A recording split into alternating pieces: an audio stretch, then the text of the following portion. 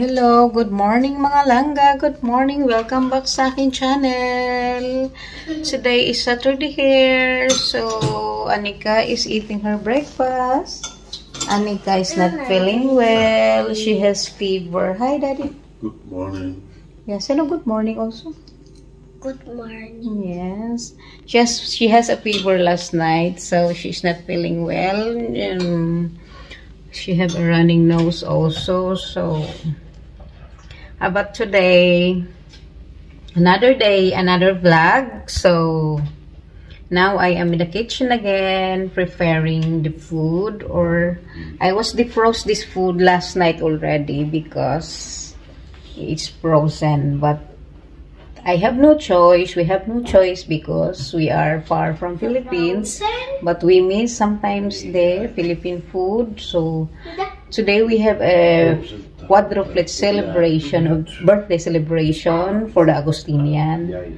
So we are contributing food to have a party in the place of my friend. So I'm very sorry because I'm going to start to speak English in my blog because some of my subscribers from here in Europe said that they cannot understand what I'm saying on my blog. That's why they cannot continue to watch my blog. So sorry.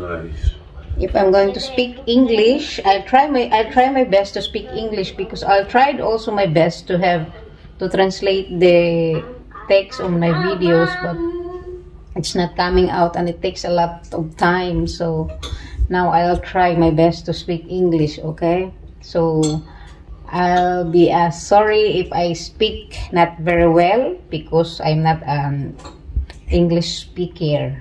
I'm not used to speak English. Anyway, we speak English here in the house, but I only have Carabao English.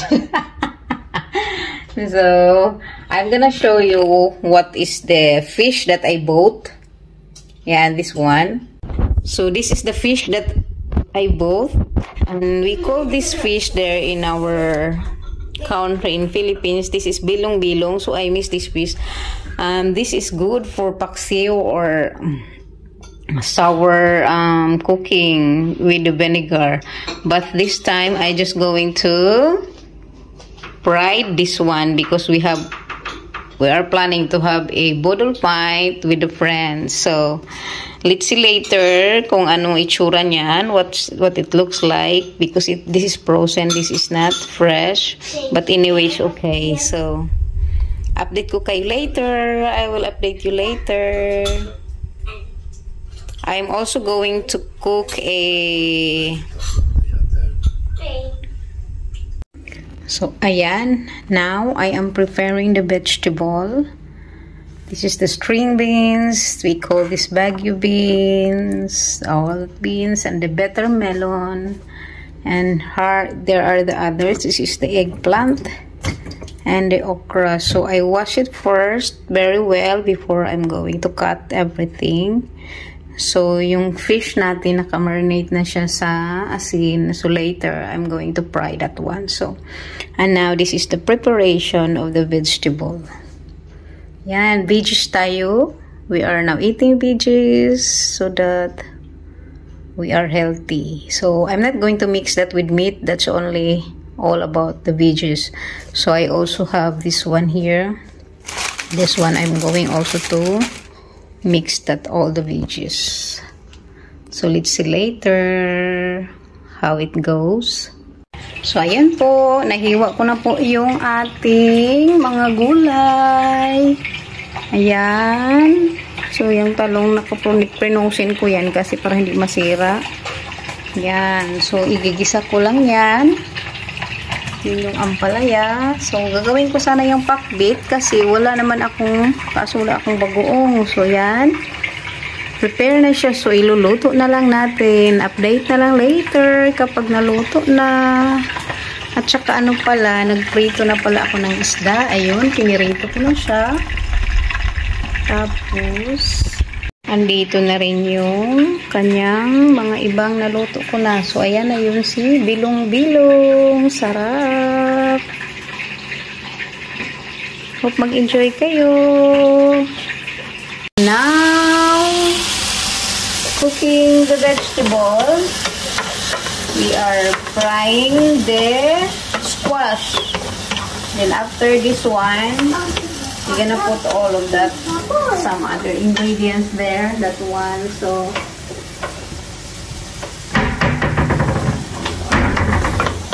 now we are frying this first. Then I leave this for a little bit, maybe 3 minutes. Then after I put the other ingredients, okay? So update later. Now I put the buttermelon. Ayan. Put the buttermelon.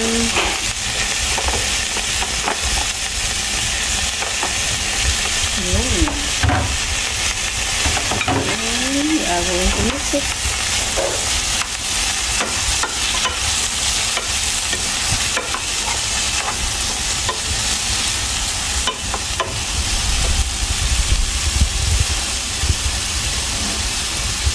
And I put all the green vegetable, the beans and the okra.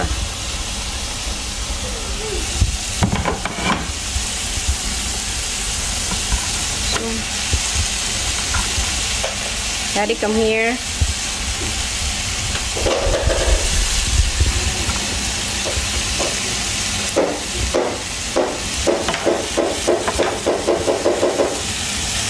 Yan, hopefully na they are fit here, all of this.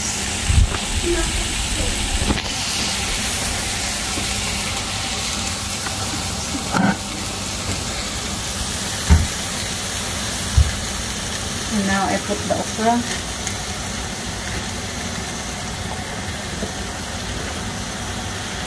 Oh my god, it's not fit all.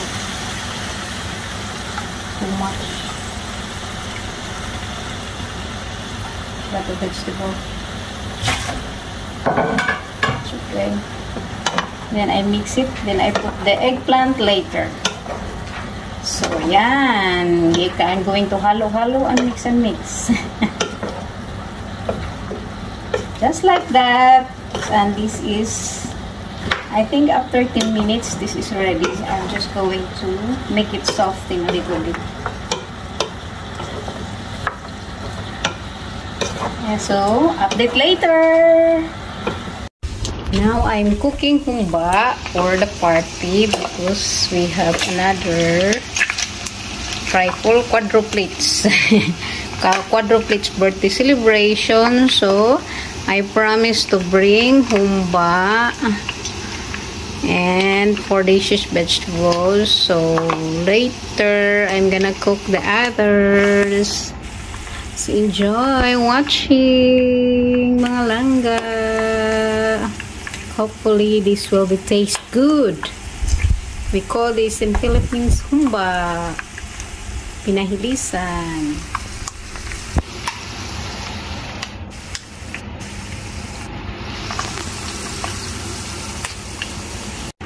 Ayan, nalagyan ko na siya. I put already there mostarda or the spices. So I put already the soya, banana leaf. This one I put in Tagalog, bulaklak ng saging. So the twist of this is I will show you what's the twist of my humba later. So I will put some ingredients there also. So, we will see. Ayan. So, ayan na po. Nilagay ko na po siya dito. I put it here. So, after here, yan, yung takip niya. That's the... Then, I'm gonna put this one to the oven. The oven, I put it ready. So, I just put it for maybe 130, 110, 130. Then you will see. To make it soft, actually this is already soft, but this is the twist of my humba after I put it in the oven. So hopefully this tastes good. This is the first time I try this one. Someone is introducing this to me, but I will try. And hopefully this will be yummy. Yeah.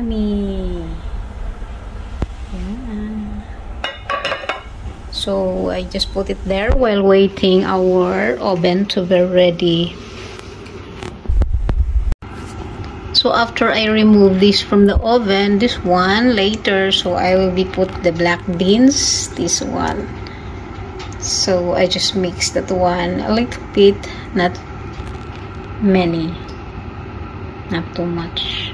Now it's already in the oven, so we will see. It's not clear because the glass of the oven is not that clear also, so need to clean. Ayan po, I put out it from the oven here, but I will put it back later because I just put the black beans. So this is my twist. Like I said, that I am going to have a twist on this humba of mine. This is Annika's favorite. So let's see after I put the black beans. I put it 2 hours with 110 to 120 degrees Celsius so that it will be really soft.